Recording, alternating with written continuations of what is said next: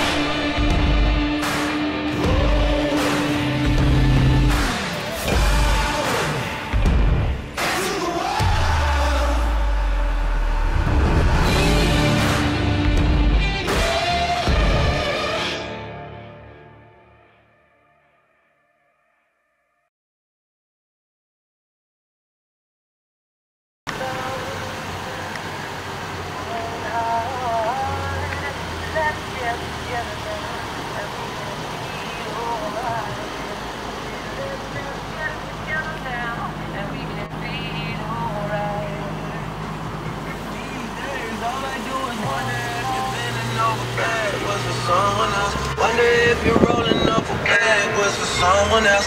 Doing things I taught you, getting nasty for someone else. You don't need no one else. You don't need no.